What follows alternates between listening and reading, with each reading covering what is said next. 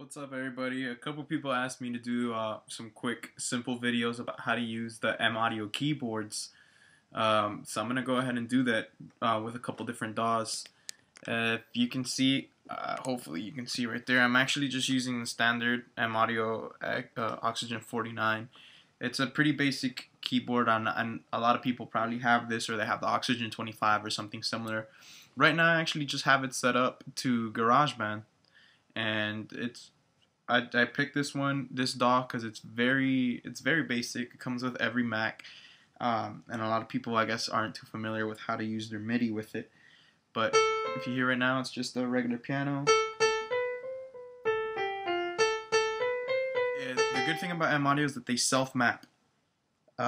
So no matter to what DAW you're using, it's just a USB cord that is plugged into, and it will read the DAW and it'll select the right program. Right now it's on program 1, and it's already set up. So this slider actually controls the volume on the track.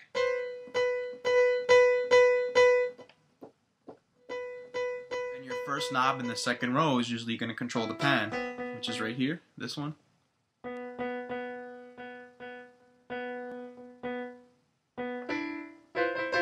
Okay. So there you go. I mean, that's pretty much it. That's pretty much all you can really do with the Oxygen 49, like the basic keyboards. Aside from that, you can transpose where you're at. So like right here, I'm in the middle C right here.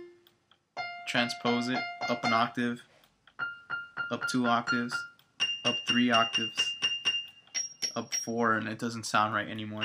But you can bring it back down. That's the only thing you can really do. You have your pitch bend and modulation, which really only work on select keys.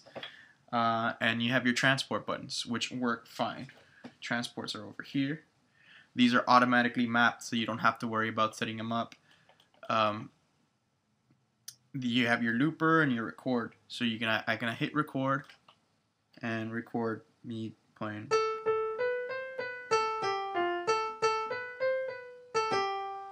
Stop it, and it'll play it back.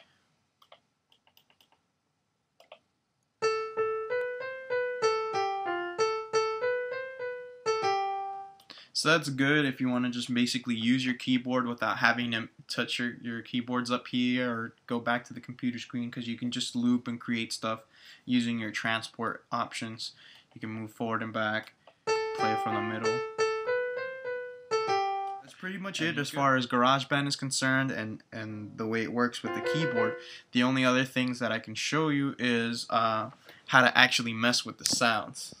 What I do, one of my favorite things, like let's say right here, we're in the classic organ. I love classic organs.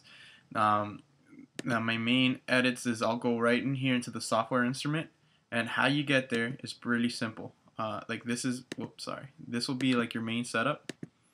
GarageBand. What you'll do is you'll click the I button down here, which is the view and hide track information. It'll bring it up. You'll usually be in the browse, which will be like how you'll create the instrument, what instrument you're creating. What I like to do is I like to go into the edit. You can change it. You can hear the tone wheel organ. I'm going to go ahead and switch it to analog mono.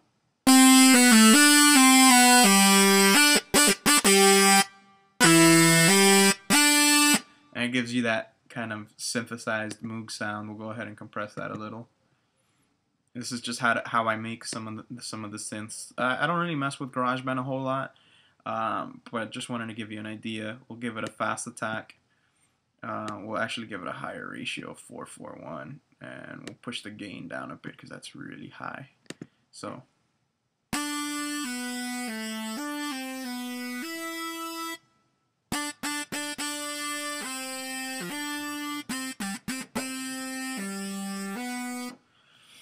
So there's that, and then we'll give it a little bit of an auto wah.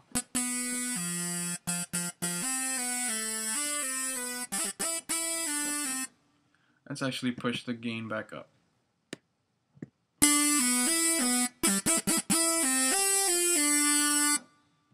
little more. Now it's kind of peaking, so let's bring it back down. go, that's a lot better. And little chorus effect.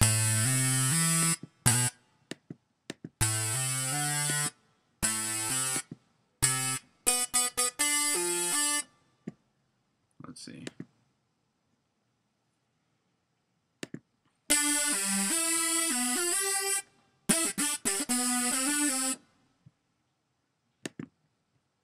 And let's pump up the visual EQ and bring the bass up. And bring some of the high end just a scotch down. And bring up some of the high mids.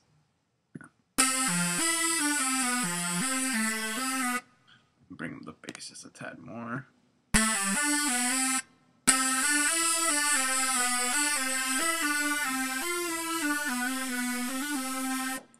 And that is how you make some of the hard sounding synths that you hear in a lot of electro and pop tracks that you hear today. So it's just like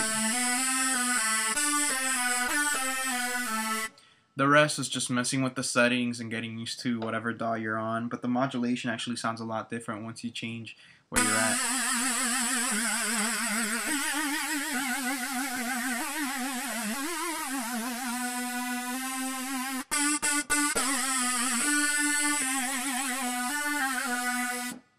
So just free up about an hour or two and just mess with whatever DAW you're on. That was it for GarageBand and M Audio.